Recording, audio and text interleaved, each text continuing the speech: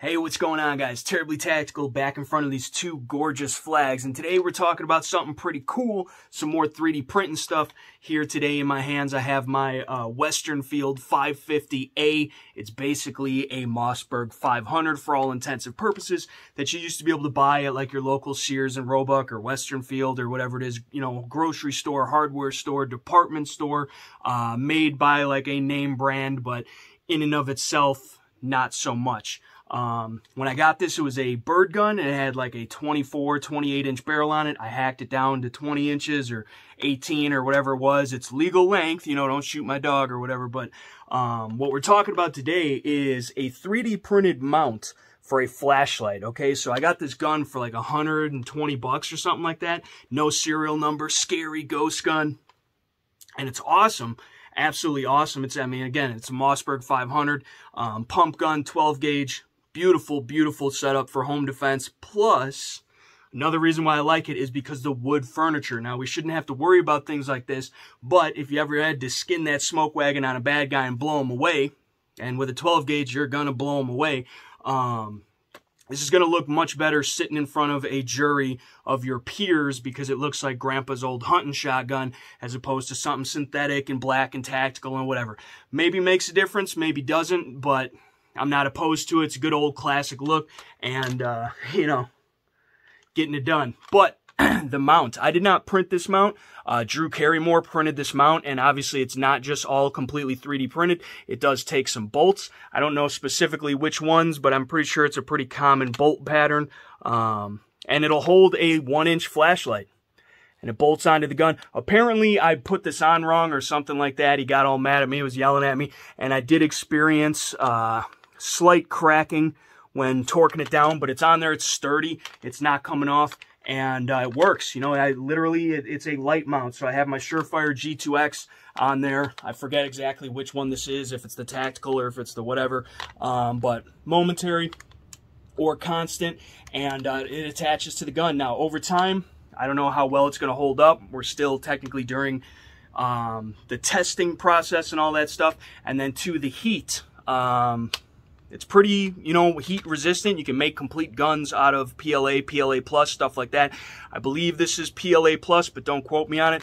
But again, I mean, Scalar Works who, I.S.R.A who, you know, whoever your favorite mounting, you know, solution is, you can 3D print one. I thought that was pretty cool. It goes right on the gun. You can get the files online. I think I have the files somewhere. I don't know. I'll have to find them. And then if I do, maybe I could leave it in the comment section below or something like that.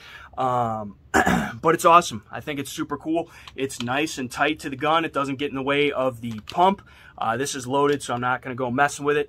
But, I mean, it's right there. 3D printed. Same thing as like you would buy, you know, UTG or something on the cheap end. Or, you know, higher end, like I said, Scalar Works or whoever.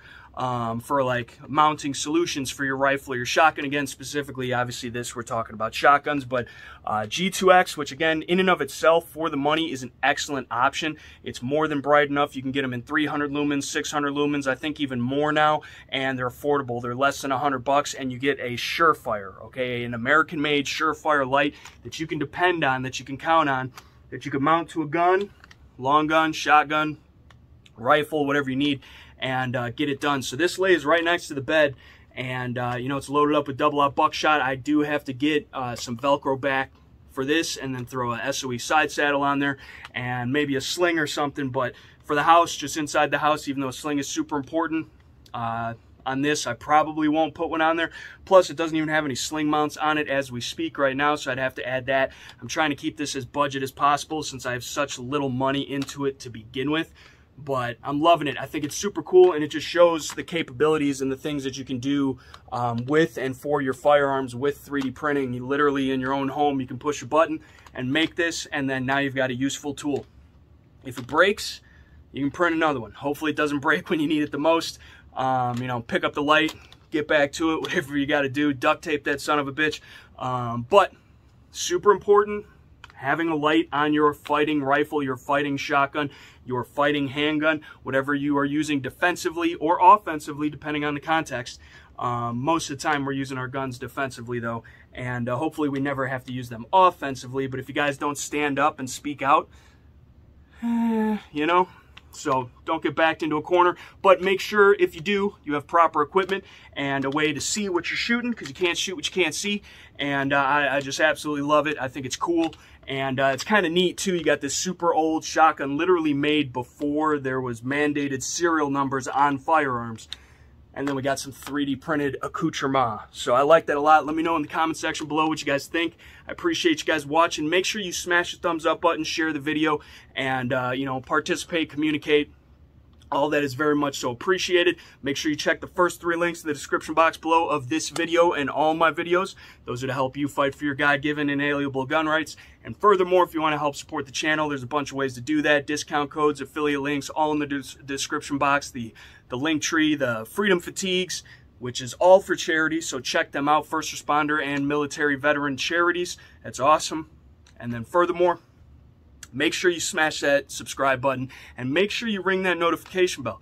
We're constantly fighting. I say we, I don't have a mouse in my pocket or under my hat, I don't think, but I am constantly, and well, not just me, everybody on YouTube that does content like this, but we are fighting the constant uphill YouTube anti-gun algorithm, and we need your help. So that being said, guys, thank you so much for watching. We'll catch you on the next one. Peace.